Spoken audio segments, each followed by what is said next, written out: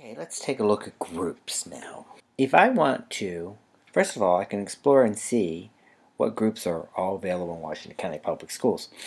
This is why we end up getting into a teeny bit of problems with our email on occasion, because sometimes someone will start to type something like 7th grade team, and you're going to find out that there may be more than one 7th grade team or one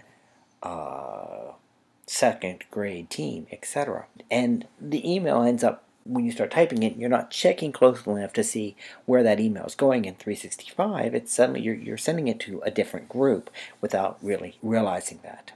But let's talk about groups. Now you're going to see here's a list of all the wonderful groups that are available. And if I chose to, I could join any group that is right here that is a public group. So you notice right here it says Technology Hardware Department is a private group. I can't join them.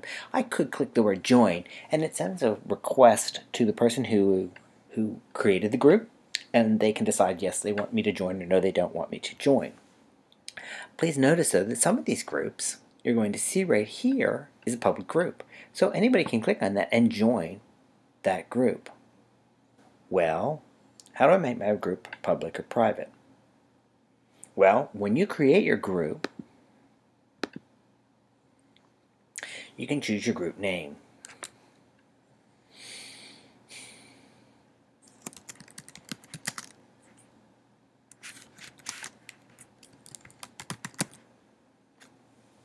And it's going to tell me that it's available. And I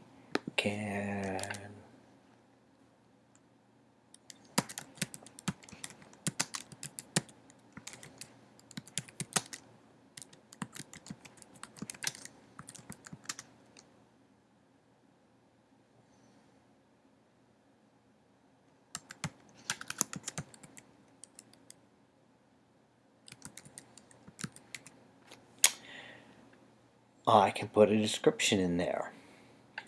Now, here's where it's unique. I have the option right here at the very beginning to say whether this is a public or a private group. And I also can set the language for the group. Please note, once I have created the group, if I've set it initially to public, I cannot change it back to private. I have to delete the group and recreate it. So that's important that you decide whether at the very beginning if this is a public group or private group. Let me reiterate one more time the difference. So a public group, anyone can join that group and they just become an automatic member. So anything's available for them to see, anybody within the school system. Private groups, the ability to join is still there for anybody in the school system. However, when they click the word join,